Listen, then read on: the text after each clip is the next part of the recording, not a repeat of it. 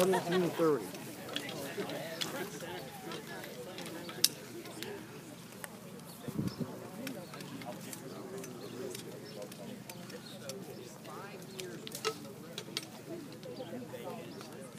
I want to thank everybody for coming out. I especially want to thank the residents for coming out and spending some time with us. I'm going to give some updates. We're going to hear from the police jury, the parish president, and the sheriff, and we'll be happy to take questions. Obviously, we're here to get a first-hand look at the progress that's been made on the sinkhole cleanup, to meet with families, and to get an update on the contingency plan for Oxley 1. Just finished up a meeting with the parish president, the sheriff, area legislators, state agency officials, contractors, and others. I'm going to highlight several items for you on the buyout process, on the Blue Ribbon Commission, some of the other items. First thing I want to do is I want to again thank the residents that took the time to come and voice to me their concerns, their comments, their suggestions. I know this has been a very frustrating process, and I wish there were easy answers. The commitment I gave the residents, I'll repeat publicly, is that we're going to do everything we can to hold Texas Brine accountable to make sure that they clean up the mess that they've caused. But again, I do want to thank the residents for coming out and sharing. They gave some very good suggestions and ideas which we are going to incorporate into the process, and I'll mention a couple of those as I give you these updates. In terms of the buyout process, last week we announced that Texas Brine did agree to begin the process for residents whose lives have been uprooted. Now, for months we've been pressuring the company to step up to the plate, to do the right thing for our residents. Texas Brine is responsible for the sinkhole. We remain committed to holding them accountable. After months of discussions, after meeting with them last week, the company has finally agreed to start this process. As we noted last week, there was a group of residents who indicated they were interested in talking to Texas Brine about buyouts or settlements. Texas Brine indicated to us they were waiting for a court-ordered list of residents and orders from a federal judge before they could initiate conversations with those residents. Texas Brine received that list on Friday, March 15th. Now that the attorneys have the list, they may approach people without attorneys to talk about settlements, and they can go through the attorneys for those who have already entered in lawsuits. Their decision is certainly a step in the right direction, but the proof is going to be in the results. We're going to continue to push this process so we can hold them accountable to folks who have been displaced. As I told the company and the residents, it is certainly good that they've contacted, the company reports they've contacted 56 residents and scheduled appointments to meet with them. But we've told them the real proof will actually be in whether residents are actually accepting the offers. So it is certainly good that they've started that process, but the real proof will be in the outcomes and the results in terms of people actually voluntarily agreeing to the offers that are made. One of the suggestions that was made today by the residents, I think it's a very good suggestion, is in addition to an independent appraisal, that there be some kind of review of that appraisal process. And so we're going to be suggesting that to Texas Brine to make sure that these offers are fair, they are independent, and they are objectively verified. So again, I want to thank the residents. The suggestion was that there be an independent review of that process in addition to using that third-party appraiser. And so we are going to be talking and suggesting that and asking that the company include that as part of their process. The second update, we announced the creation of a Blue Ribbon Commission whose mission will be to ensure the long-term safety of our residents. They're going to develop specific criteria to develop long-term safety goals. They're going to specifically address three areas: the level of shallow gas in the aquifer, secondly, the current and future stability on the western side of the salt dome, third, management and containment of the sinkhole, along with determination of potential void spaces below the sinkhole.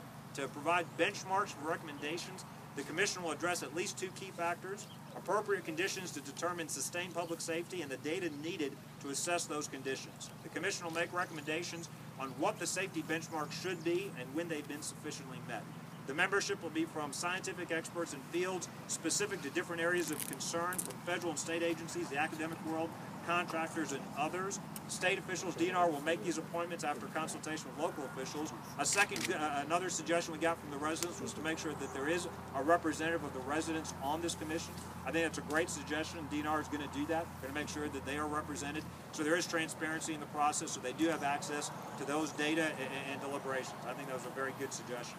The third area of update, in terms of the cleanup, some of these steps overlap with our plan, our contingency plans for Oxy 1, and I'll defer to the locals, but some of the data we heard, that currently the sinkhole is approximately 1,000 feet in diameter, 144 feet deep.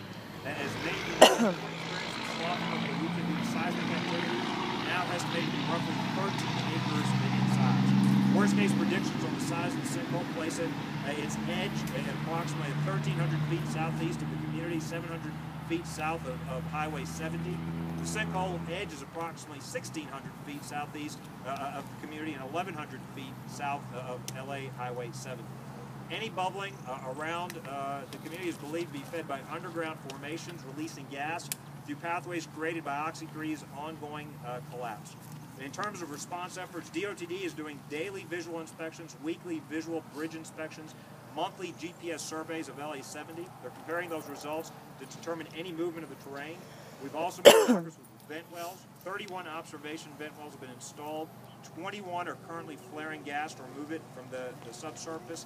10 of the wells not currently flaring are capable, but are currently shut in for work or safety precautions due to seismic activity near the sinkhole or a lack of gas in the area. 8 additional wells are ready to be drilled once seismic data gathering is completed. To date, more than 10 million cubic feet of natural gas has been flared. This week, no new vent wells will be installed due to the 3D seismic data attainment. DNR estimates conditions will allow for installation next week. These wells will be installed east of the community and south of the highway. A group of wells will be also installed near the community, near the intersection of 70 and 69. Once these are installed, DNR will be able to tell where more wells should be placed to maximize the removal of gas. 24 pressure monitoring geoprobe wells have also been installed to monitor for the presence of gas pressure buildup in the area. 14 of those wells are in the community itself. 75 pairs of methane and hydrogen sulfide continuous monitors have been placed in 33 residential structures. These are integrated into an emergency response system overseen by the parish. To date, no positive alarms have occurred. Where access has been granted by homeowners, homes have been inspected and tested for natural gas and hydrogen sulfide on a regular basis. We're also taking steps to ensure surface water containment. Containment is currently being completed around the sinkhole through the installation of an earthen berm to stop the spread of contaminants onto surface water outside the sinkhole into the surrounding area. The initial berm installation is complete. DNR expects the berm completion work to be finished by late May. Once this berm is completed, it will be used to access locations for additional vent well installation. To date, a total of 123,488 cubic yards of sand, 3,416 tons of limestone have been imported to construct this containment.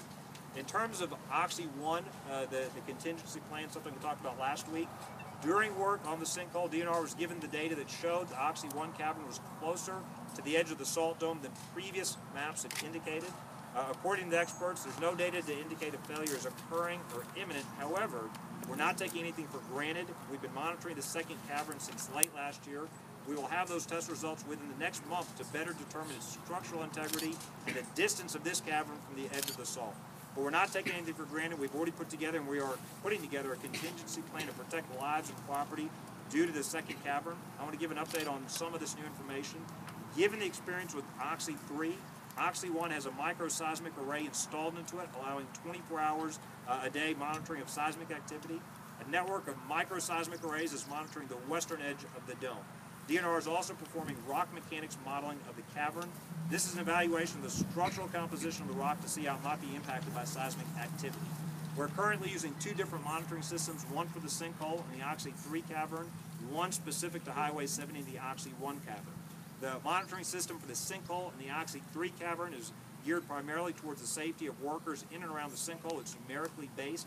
The system for Highway 70 and the Oxy 1 cavern is geared towards the public, its access to Highway 70, and it is color-coded green, yellow, and red. Oxy 3 is on status 2 because of the seismic activity detected last week.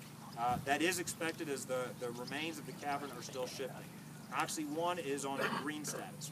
We're also acquiring additional 3D seismic data while we continue ongoing seismic monitoring. The 3D seismic investigation has roughly 94% of the survey work completed, 75% of the drilling work is completed. We expect 3D seismic data collection to be completed by the end of this month. The analysis and results are due to the state by April the 21st. I want to emphasize that's a very important date. That's a very important set of data for determining what we're dealing with and the challenges going forward and when we can start measuring when it might be safe for people to come back. Seismic activity in this area is also being continuously monitored with 7 surface seismic arrays and 2 subsurface seismic arrays. I want to make it clear, that date, that's when we're going to have that data back. That doesn't mean that's when it's going to be safe, but that is going to be a very, very important set of data to know more about what we're dealing with. One of the subsurface arrays in Oxy 1 will soon be replaced. The pressure of surrounding salt caverns is also continuously monitored, reported on 10-second intervals for any sudden changes which might suggest a change in structural stability in the area. The next area I want to give you an update on is LA-70 monitoring. This is one of the things we talked about last week. DOTD has taken steps to ensure the safety of LA-70 due to its proximity to Oxy 1. DOTD has prepared a three-part monitoring system. The different types of monitors will bounce data against each other to ensure that abnormalities are not due to the malfunctions of the sensors, wild animals, weather. The data includes three parts: automated continuous monitoring of roadway and bridges for movement, automated continuous monitoring of roadway and bridges for subsidence, and third, detection and motorist warning systems. DOTD has already started the installation process. They anticipate this to take 6 to 8 weeks. The first step is for the state to execute right of entry agreements to gain access to the property, to place sensors, to work out arrangements, to have them remain in place for the duration of the project with access for service. And DOTD is working with Texas Brine to place monitors and sensors on DOTD right-of-way property and property already leased by Texas Brine. At this time, DOTD does not anticipate the need for any property in addition to the right-of-way and the property that's already been leased. DOTD will have to perform site preparation work, which will include access, including driveways and security fencing. DOTD prep work could include the installation of cameras to ensure that sensors aren't being tampered with. And I know I've gone over a lot of information, so I want to close first by recapping the 6 next steps. When we met last week, I told you the 3 follow-up steps from that meeting. I want to give you the 6 next steps coming out of this meeting before I turn things over to Marty and to our sheriff. First, we will have 3D seismic data by April 21st. We'll need to analyze that data to determine subsurface conditions, including potential surface sources of the natural gas. That is an incredibly important step. I can't emphasize that enough. Just in layman's terms, I know that it's important we install these vent wells and flare that gas, but it will be important to know the source of that gas, and hopefully the 3D data will give us more information on how much total gas we're dealing with. Secondly, additional vent wells will be installed near the community during the week of March 25th to remove more natural gas from the shallow subsurface. Third, more seismic arrays will be installed over the next 3 weeks to continue monitoring the stability of the western edge of the Napoleonville Salt Dome and all of its caverns. Fourth, the berm containment system for the sinkhole will be completed by the end of May. Fifth, DOTD will be installing a monitoring system on LA-70. They're also completing the feasibility study of rerouting LA-70 north. We talked last week about the fact they're looking both at a bypass as well as moving the entire route north and doing that work simultaneously, the feasibility and the environmental work simultaneously. Sixth, members of the Blue Ribbon Commission will be selected by the end of this week. First meeting will occur no later than the first week of April. We're going to continue to work closely with local officials to monitor the progress of the cleanup and also the contingency plan progress.